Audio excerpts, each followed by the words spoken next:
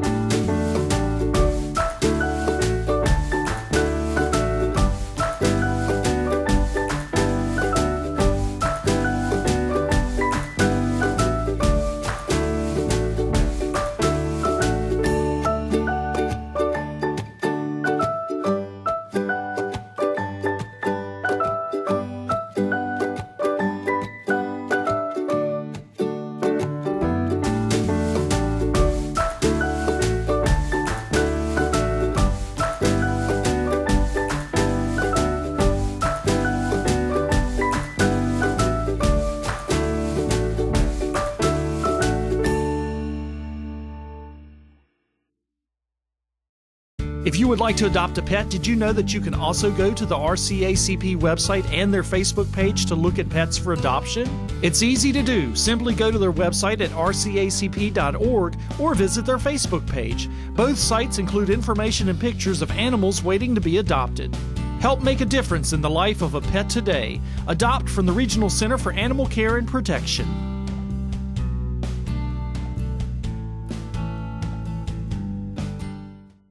Hi and welcome back to Accent Excellence. We're at the Western Virginia Water Authority Center here in Roanoke City, and joining me is Jason Sir. He's the Director of CTE, or Career and Technical Education, here at Roanoke County Public Schools. And John Gamble is also with us. He's a junior at William Byrd High School. And Jason, we want to kind of talk today, first of all, the fact that we're here at the Western Virginia Water Authority. It's kind of an unusual place to be talking about things with Roanoke County Public Schools, but this is all about an exciting new program called the Registered Apprenticeship. What is that? That's correct.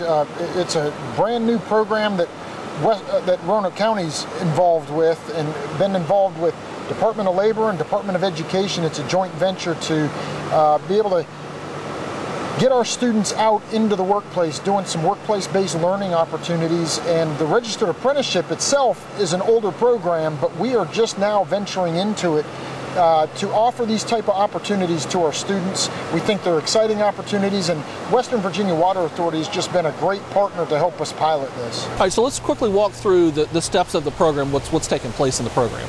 Well, initially we heard that this was coming about apprenticeship becoming a new initiative, a joint initiative between Department of Education and Department of Labor and Industry.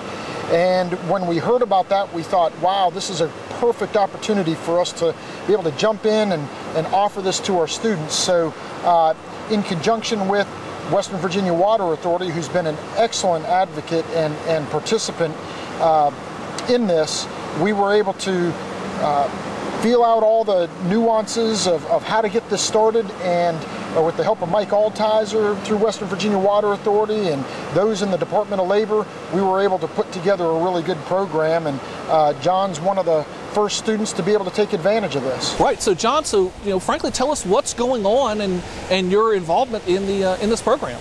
Well, it's a very exciting involvement. It's a really great opportunity for students like us, because not many students are able to have this opportunity.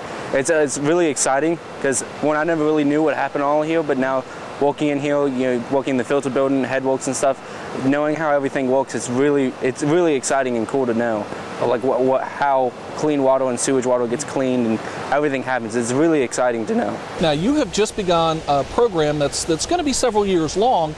Tell me about the end result for you. We'll be a Class 4 National Water Operation license. And so that means we'll be like the top dog anyways.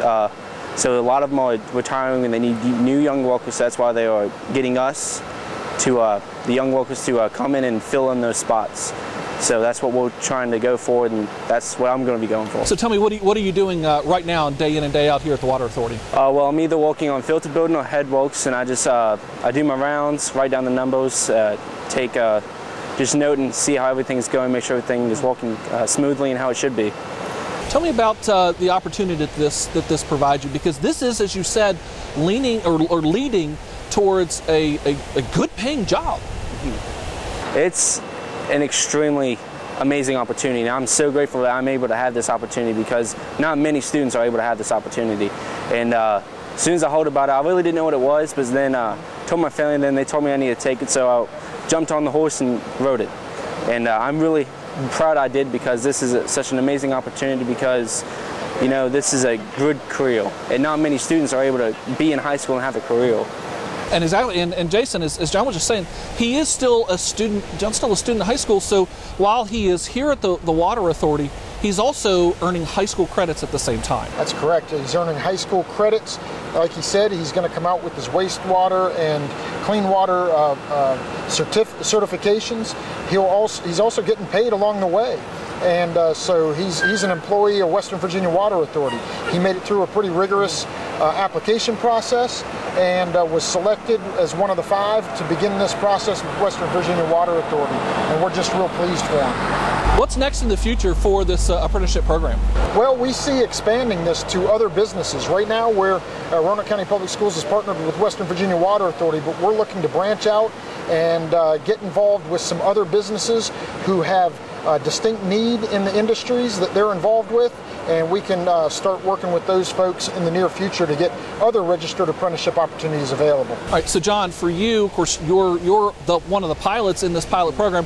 What would you say to other students, other parents who are watching right now, to encourage them to consider this particular type of program? Well, it is, I don't really know how to say it, but it's just an amazing opportunity. And you know, I know my parents are really proud to see me be able to do this, and because a lot of kids come out of high school and they don't know what to do. And I'm really glad that I'm able to, you know, I'm figure out my career, my future. And, you know, that mean they pay for college and everything. It's amazing. And it just helps out a lot too. It's a fantastic opportunity and a great partnership of how Roanoke County Public Schools is partnering with our entire community to provide opportunities for students like John here. So Jason, John, thank you so much for being with us, and we look forward to many more partnerships to come, but we also look forward to much more accent excellence coming up next. This is who I am. I can't do it alone. I'm a good person, and the truth is I break the law. I ignore what my parents taught me, and I thought everything they said was a joke. No longer can it be said that I am my own person. I'll tell you one thing for sure.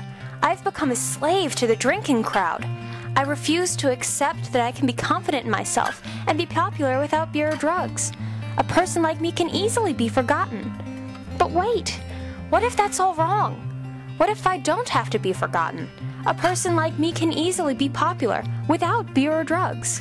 I can be confident in myself, and I refuse to accept that I've become a slave to the drinking crowd. I'll tell you one thing for sure. I am my own person. No longer can it be said that I thought everything they said was a joke.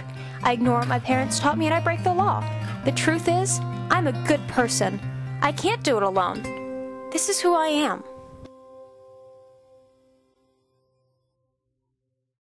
Hi and welcome to Accent Excellence. We're here at Glen Cove Elementary. It's my pleasure to introduce you to Stephanie Hogan, who is the new principal here at Glen Cove. So Ms. Hogan, first and foremost, welcome to Roanoke County Public Schools. Thank you very much. I'm enjoying my time here so far. So you're no stranger to education, and certainly no stranger to education in the Roanoke Valley. Tell us a little bit about your history and your time before joining Roanoke County. I'm actually a graduate of William Byrd High School, attended Roanoke College where I received my undergraduate and taught for Roanoke City and worked in various roles in that school division for 24 years. I was a principal during those times in Roanoke City, and also I've served in Danville, Virginia, where I was the director for Exceptional Children's Services. So I've had quite a few experiences before coming to Roanoke County. So you've had a lot of time, even, you know, this is not new to you to be a principal here of a school. No, this is not a new experience for me, and I'm actually just excited to be back here with boots on the ground, ready to work with the students and the staff here at Glen Cove.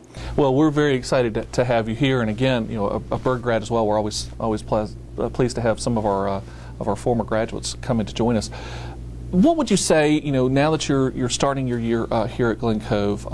Well, what are some of your goals? What are some of your thoughts for this coming school year? One of the most important goals is just to continue with the excellence that is already taking place here in the school. I've been reviewing and looking at different assessment information as well as projects and activities that have taken place here, and Glen Cove has done an exceptional job of educating the students here, so I just plan on continuing with that. One of the other goals that I have here is for students to really start looking for personal interests that they have that they would like for us here at the school to be able to maximize and expose them to. Some of the things, of course, that we believe strongly in Roanoke County, of course, is this concept of community, and that you have the student, you have the teacher, but then you also have the community. That's a very important part of it. What are some of your thoughts and some of your ways that you plan to incorporate and bring the community into the school environment? One of the ways, we actually are very fortunate that we already have one strong community partner that works with us. They do volunteer work here in the building as well as work with some of our students. We're going to have some activities through our PTA as well, where we can draw in our community as well. And we're always open to any organizations or groups that would like to come into the building to work with us. What are some of your goals for the staff? In terms of the staff, is for them to do their personal best. What that may look like is it may be doing coursework, it may be exploring different teaching techniques that they would like to use in the classroom, it may be doing a new grade level that they've never had an opportunity to do before, but it's just them exploring and finding out what they like to do for their personal best. So, returning to the Roanoke Valley, what are you looking forward to the most this coming school year? I'm looking forward to the students. I've had just a little taste of it with our summer program here at Glen Cove, and as I've seen those smiling faces as they get out every day, it really is something that just motivates me to be here every day and to work with them. So I'm really looking forward to working with the students. At the same time, what are some of the challenges that you think we're going to be dealing with? I think in terms of challenges, it's always making sure that we're addressing and meeting the individual needs of our children. We need to be closely examining all information that we have about them to make sure that we as educators are addressing them so that each child is seen as an individual and they're learning. And as you said, working with PTA, Glen Cove is very, very fortunate to have a very strong PTA program here. How do you think about, what are your thoughts with working with the PTA and with volunteer groups to help the school continue that tradition of excellence? Oh, I think that it's an integral part of what we do here.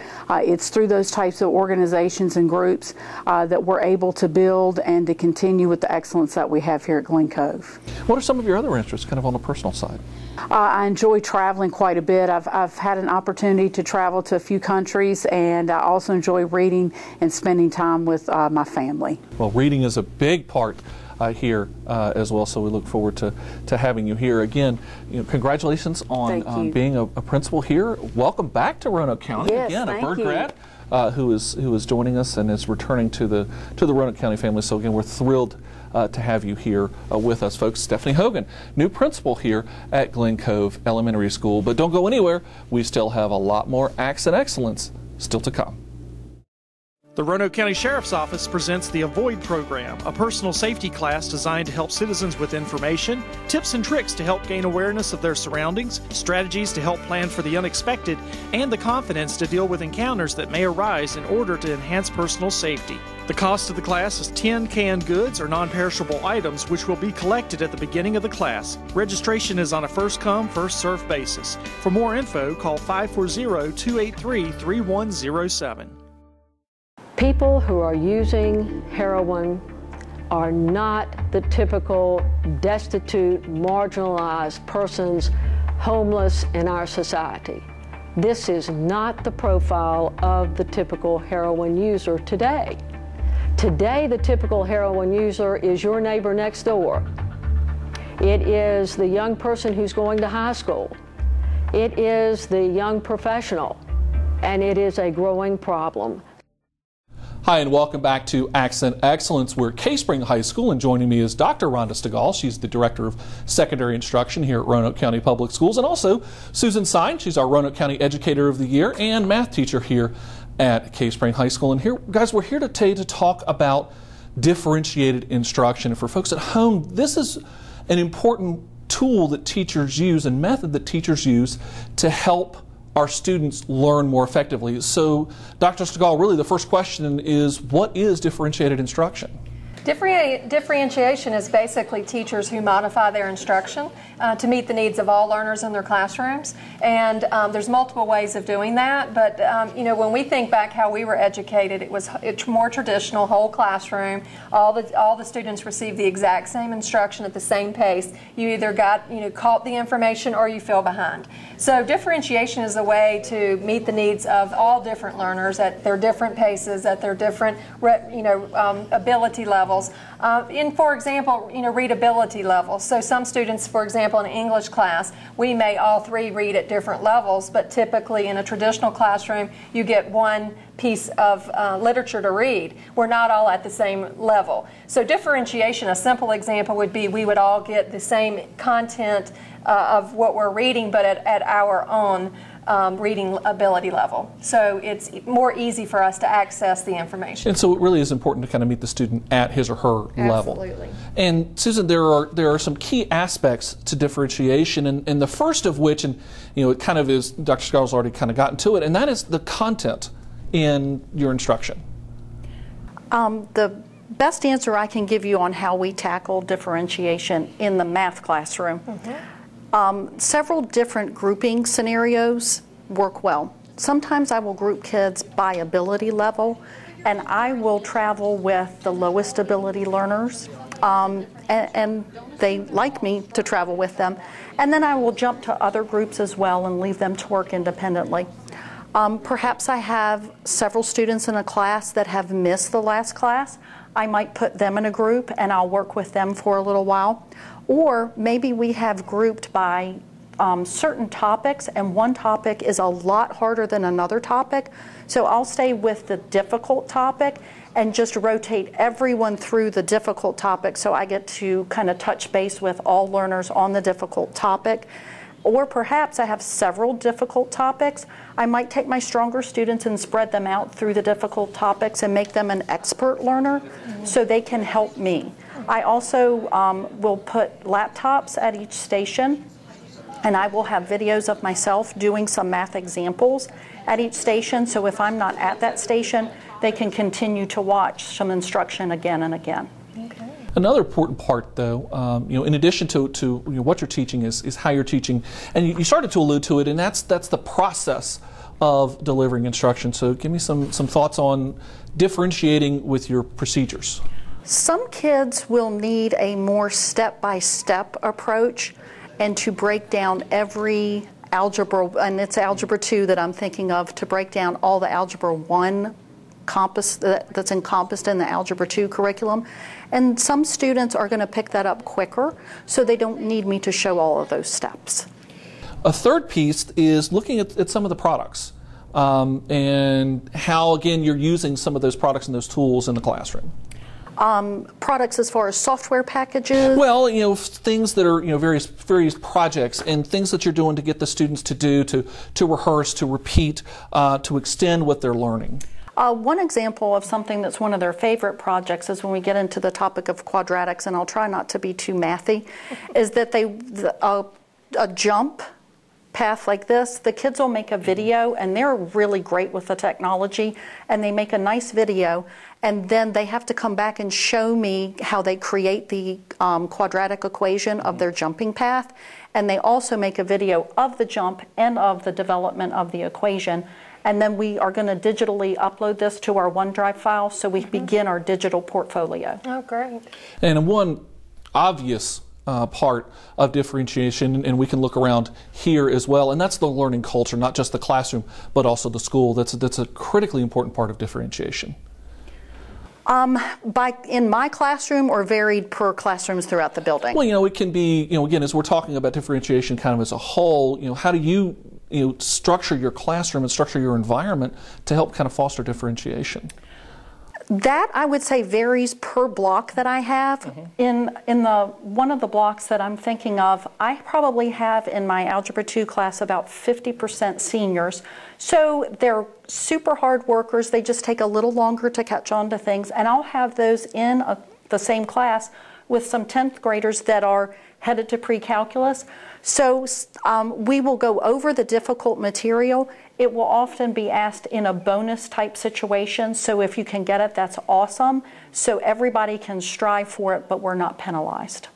And Dr. Skull, as parents and teachers are watching this, getting to that point of differentiating your instruction, at first it can sound kind of challenging, but when you really start to dig deep into it, almost like cooking and getting your hands dirty, it's not that bad, is it? No, it's not that bad, and plus when you see the results of the kids when they're getting it and learning and growing in your classroom, I think it motivates you as a teacher to do it more and more because you see the outcomes and the positive responses from the students.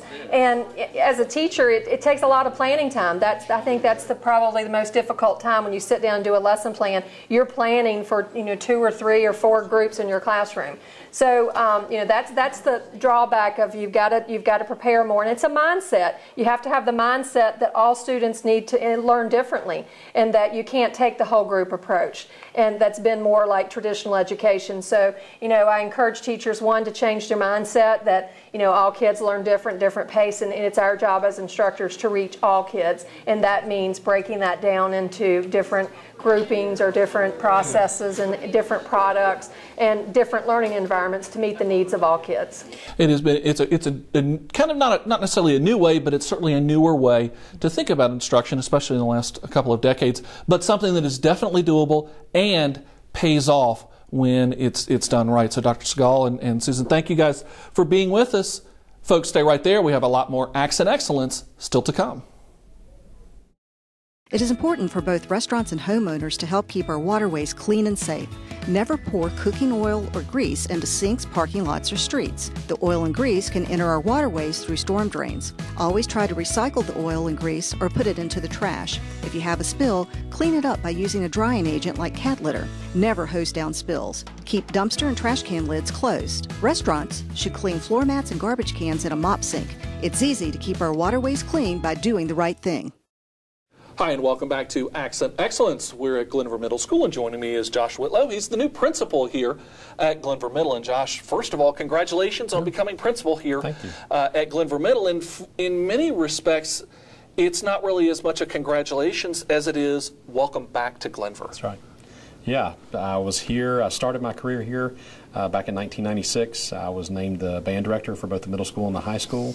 And so I had the pleasure of being here in that capacity for 7 years before jumping over to the other side of the county and spending 14 years with Hidden Valley High School. So to be able to come back is awesome. Yeah, how has been the reception of the Glenvar community so far? With the exclusion of my daughter, who happens to be in the building, I would say fantastic. I'm just kidding. She's been good too. Yeah. No, it's been wonderful. Yeah, I live over here, and so I know a number of the families, and it's been a pretty seamless transition into that role, and I'm very excited about it and really enjoying it. Must have felt good to come back home. It did, absolutely. When I, particularly, going up that first football game, the varsity game where we had our kids hanging out with the pregame party, and then going up and seeing the mountains and whatnot, it's been awesome, beautiful. The transition from band director to administrator when you became assistant principal over at Hidden Valley, that had to be a big transition. It was. I learned pretty quickly that my desire to complete my things to do list each and every day, that was kind of out the window. I could still have a things to do list and use that pretty regularly, but you're depending on so many other people to help you complete different tasks and work through different projects, and then you move right into the next project, that you can kind of forget about that hope to walk home with a clean slate and be able to plan or what have you and come back the next day. It keeps rolling. It keeps rolling. So now that you are sitting behind the big desk, as it were, as principal, what do you see is different between the principal role and that assistant principal position that you were in for so long? Well, a big school like Hidden Valley, we've typically had a number of assistant principals and then also your principal, and so that meant if there was a question or something that maybe I didn't know exactly how to to handle per se, or what was the best course of action. I always had someone to go to, and I still have that in this capacity, but that person is not in the next office. I may have to make a phone call elsewhere. So really it's kind of just realizing that the buck literally stops with you. So that's probably been the biggest thing that I've noticed early on. But speaking of phone calls, and it's not even necessarily a phone call away as much as it is like 20 steps down the hallway, Jamie Soltis, who of course is now the former principal here at Glenvar Middle School, literally moved into the next door as principal of the high school. That has to be very helpful to have Jamie right next door as a resource. Tremendously so. Before I came here to talk with you, he and I were having a conversation and bouncing a few things back and forth just to make sure that we were approaching them in the best fashion. So that's that's tremendous. He, having been here as a student, on into his teaching role here, on into his role as assistant principal here at the middle school, and now principal at the high school. He just is a wealth of knowledge, and it's incredible to have him right next door like we do. In some respects, it almost does create an environment of one Glenvar. There is no necessarily middle school and high school. It's just one Glenvar. Right, and we've actually had multiple conversations about that notion that we want to serve the community as a unit, not as two separate entities per se. Do we have separate things going on? Yes, we do, because we are two separate schools, but largely we want to approach supporting the community as one unit. So what would you say thus far has been the thing that you have looked forward to the most, either already happened or coming up in the year as being a new principal? Look forward to the most. Well, I'm pretty excited about our fun run that we've got coming up on Friday. So I'll maybe talk through some events first. So we've got our PTO. They're hosting their big fundraiser this Friday, which means our 6th graders will be up at the track for a period of time, and then 7th and 8th grade throughout the day. And I'm pretty excited to see the kids in motion and doing what they do and just having a good time. I'm excited about our first pep rally. We haven't had one yet, and that's going to be coming up in October. And as best I can recall, I don't think that I've ever attended a middle school pep rally per se. So I'm pretty excited about looking at, seeing what that looks like. Today was an awesome day. This wasn't something that I was necessarily looking forward to. It's just something that worked out to be fantastic. We had our students that headed off for the Special Olympics, and so we actually had the students that were outside and clapping and cheering for them as they were leaving the building, and that was an awesome thing to do. And I actually watched that via video, but that was really cool. Not something that I expected to see or even knew that was going to happen a few days ago, but it did, and it was great. What would you say are some of the challenges yet to come? I think, golly, it's such a great place. I don't really see much in the way of challenges per se, other than I think it's just a natural process to still continue to get to know one another. So me getting to know faculty, staff, students, parents, and they getting to know me. I see that as just kind of a natural part of the process, and not so much a challenge as much as it is just one of those things. I encountered that when I was at Hidden Valley. It takes a while to get yourself fully grounded and feel like you kind of have a handle on all the different aspects of what's going on in the building and understanding your community and those sorts of things. And I think that to some degree the same thing is true in this role. It's just getting to know everybody and they getting to know me and us working together to benefit the kids. Well, we certainly appreciate the time that you've given us to get to know you here and for our folks who are watching at home. So again, congratulations on your position now as principal here at Glenvar Middle School, folks. Josh Whitlow, and we want you to stick around because there's more Accent Excellence still to come. I want to be an environmental scientist. I want to be a fashion designer. I want to be a senator. I want to be a teacher.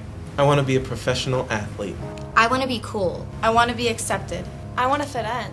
I want to be popular. I want to be invited to parties. I don't want to be invisible anymore. I want to be part of the in crowd. You think you have to drink to be in the in crowd, but giving in to peer pressure isn't going to get you anywhere. Be true to yourself to accomplish your big dreams. Well, folks, that's going to do it for this month's edition of Accent Excellence. If you would like to learn more about Roanoke County Public Schools, be sure to check us out online and remember to like us on Facebook and Twitter. I'm Chuck Lionberger. Thanks for watching, and we'll see you next time.